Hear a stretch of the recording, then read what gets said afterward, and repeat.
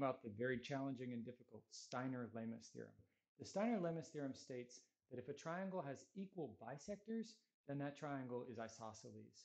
Now, this is one of a family of theorems that are about isosceles triangles. We can prove isosceles from various features of Chevian's. Another one is if a triangle has equal altitudes, that is, if two altitudes are equal in length, then the triangle is isosceles. That's pretty easy to prove. Another one is if two medians of a triangle are equal in length, then that triangle is isosceles. That also is pretty easy to prove. But the Steiner Lehmus theorem, which states if two angle bisectors are equal, then the thing is isosceles, is surprisingly vexing. It's a lot more difficult than the others in this family. And so it's not exactly clear why. What we're going to do is we're going to show a sort of an altered version of the Steiner Lehmus theorem, which I'll connect to the Steiner Lehmus theorem in the end. We're going to show that if we have a triangle with unequal base angles, then the smaller base angle, when bisected, produces the larger or longer angle bisector. So we're going to use GeoGebra for presentation here, and let me illustrate how we're going to produce the angle bisectors. So I'm going to produce angle bisectors for the angle B and for the angle C. And then that's going to give us points D and E on the triangle. And then because I don't need the rest of these lines, I'm going to produce segments there. And then I'm going to hide the lines. OK, so now I have angle bisectors BE and DC in this picture. Now, here I've drawn the picture so that the angle at B appears smaller than the angle at C. And so we're going to assume that B is the smaller base angle. And then the goal in this picture is to demonstrate that the length BE is longer than the length CD in this picture. So the smaller angle should have the longer angle bisector. And we're going to do something a little bit strange and surprising here. What I'm going to do is I'm going to construct a circle here. It's not obvious why we would need to think about circles, but we're going to construct a circle through B and D and C. So just focusing on the triangle BDC, we're going to construct the circumcircle. Now, I don't seem to have a circumcircle tool here, so what I'm going to do instead is I'm going to use the perpendicular bisector tool twice, and then find the point of intersection of these two lines, and that will be the circumcenter. Having constructed the circumcenter, then I will construct the circle, centered it there and through B, and notice, of course, it passes through D and passes through C, as it ought to, if it really is the circumcircle. Now I'm going to hide the auxiliary constructions so that we just have that circle. Now, something you should notice right away about the circle is, of course, it passes through B and C and D. It was designed to.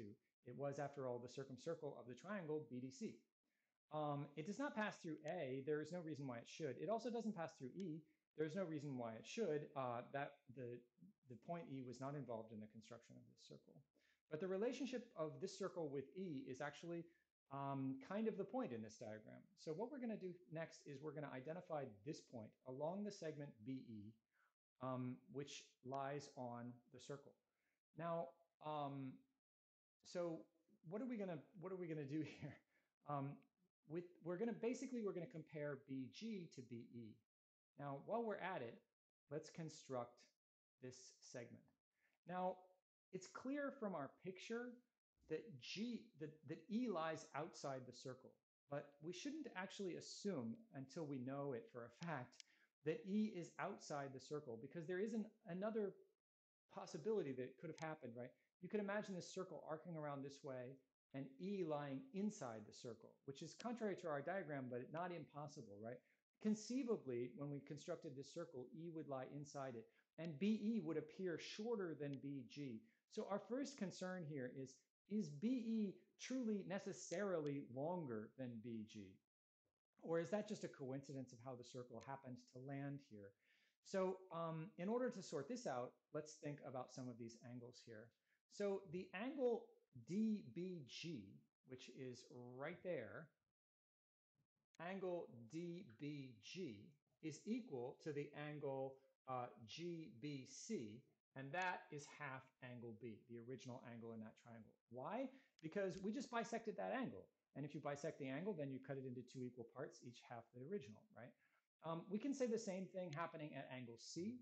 We can say angle BCD is equal to angle DCA, which is the same as DCE, right? Let me actually say DCE. Well, that's the original angle. Let's leave it this way, which is half angle C. And furthermore, we know that angle B is smaller than angle C by assumption. Now, okay, that doesn't tell us anything about G, but there is something that we know about G. We know something about the relationship between this angle at B and this angle at C. This angle at C, DCG, and this angle at B, DBG, both subtend the same chord of the circle. They're both inscribed angles, and that makes them equal. So DBG is equal to angle DCG because they're inscribed angles. And they're both equal to, I said DBG was half B, right? And half B is less than half C because B is less than C. And so what does that demonstrate? That demonstrates that we can trust something that we see as apparent in this picture. When we look at this picture, we can look at the angle DCG, and we can see that's smaller than the angle DCE. But this tells us that we can trust that, right? So this demonstrates that angle DCG is truly less than angle DCE. And so E is, so E is outside the circle.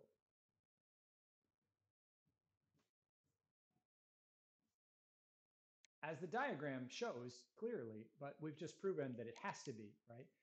Okay, so E lies outside the circle, and we can conclude from that that BG is less than BE. Now, so I mean, it looks obvious in the picture. Of course, in the picture, we can see clearly that BG is less than BE, but this allows us to say that we have proven it.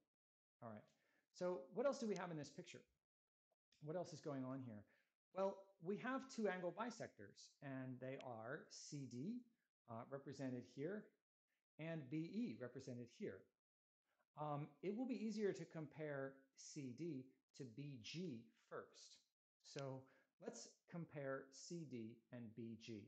Now, it doesn't look like there's any obvious relationship between them because when we look at this one, CD, and this one, BG, they're not part of a triangle together, and so there's no obvious connection between them. But they're both chords of a circle. And we've proven that among chords of a circle, the larger chords are subtended by the larger angles. So if we have a relationship between the angles, then we will have a relationship between the chords. Do we have a relationship between the angles? Well, let's focus our attention on the chord CD. So CD is subtended by angle B. Okay, so that's pretty easy. What about the other one? What about DG? Here, I think it's highlighting DE, but I think it's highlighting BE, but I mean BG, okay? So BG here is a chord, and it is subtended by what angle? Angle BCG, but angle BCG is half B plus half C. Maybe it would be easier if I put it in the other order. It's equal to half angle C plus half angle B. Why? Because this lower portion of it is half of C. It's been bisected, so this is half of C. And this thing we've proven, DCG, is equal to half B. So this thing is larger than that thing, right? So this angle, half C and half B, is larger than half B and half B because B is the smaller angle. And so if you compare all of B to this alternative, half C and half B, this is the larger. And that means that of the two chords, the larger one is BG. And so that tells us that CD is less than BG. as it certainly appears to be in the picture, right? What we're saying here is that this length here is shorter than this length here. That's what we're proving. And it's on the basis of the angles that they subtend, that subtend them. So, okay, so what? Well, CD is less than BG, but also BG is less than BE.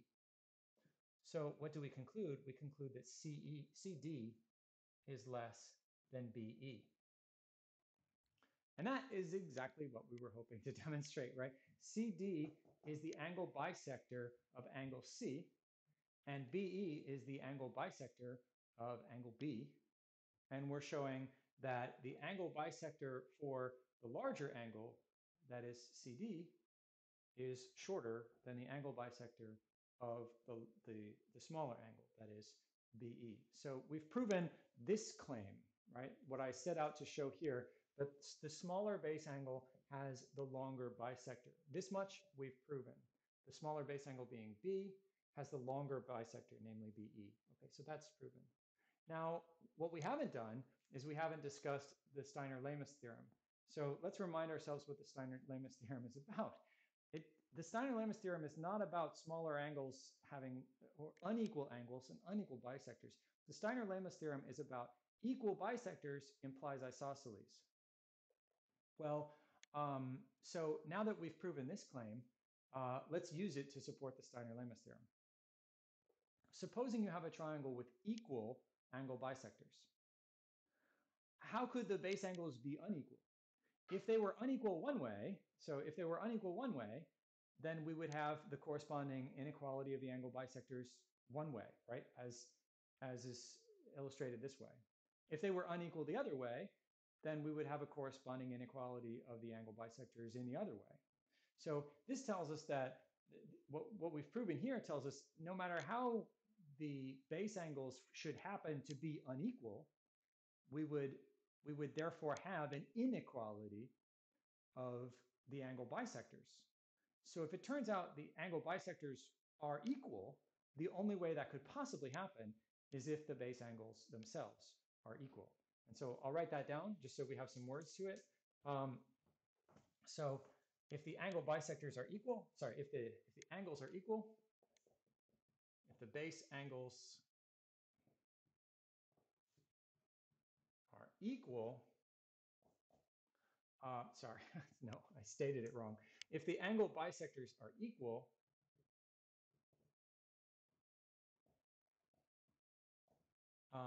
any inequality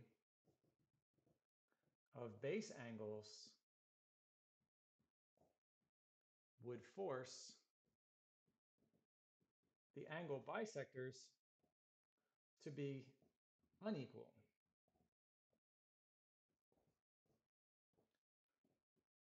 And so we have no choice but to conclude then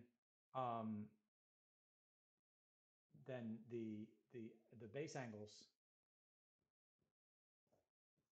have no choice but to be equal. So the triangle is isosceles.